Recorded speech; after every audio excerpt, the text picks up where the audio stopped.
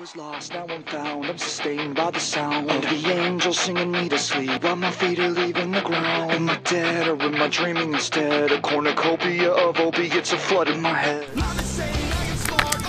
Hey everyone. So nothing's really happened this summer. I mean, like, exciting, because like during the school year, how we would like, or I would like videotape throughout the day and stuff like that, sometimes at lunch, and it was fun, but nothing really like really happening this summer, stuff like that. So someone doesn't have very good breaks. I guess we'll just give you a little update of what's been happening. Mainly working. I got double pay, holiday pay, I mean, for working the 4th of July, so that was pretty cool.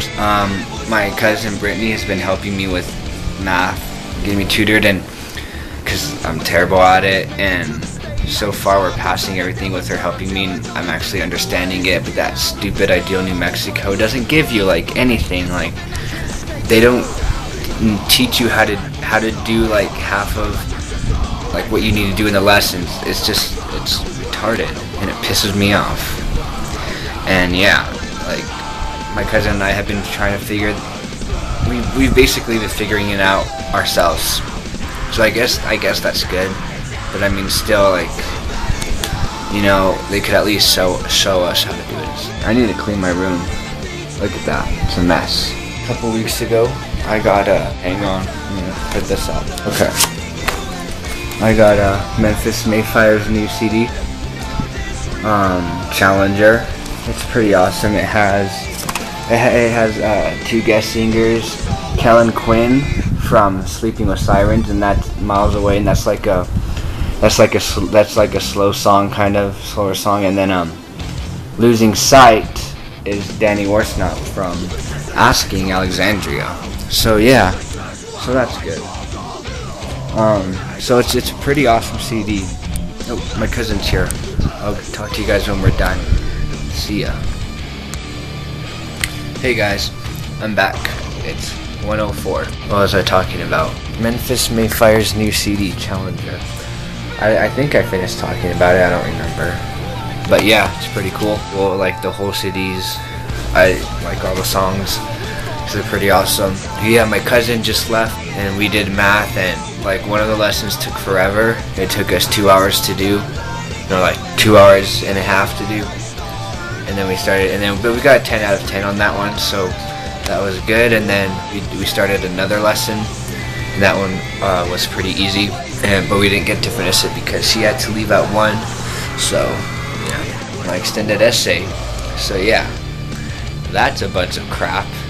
I haven't even started it. I need to. But yeah, I don't know. What else?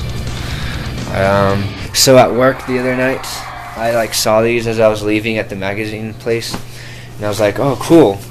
And it's for, I don't know if you guys know what the AP tour is, but it's, yeah, I don't know what it stands for. Or like alternative something press, maybe, I don't know, but yeah.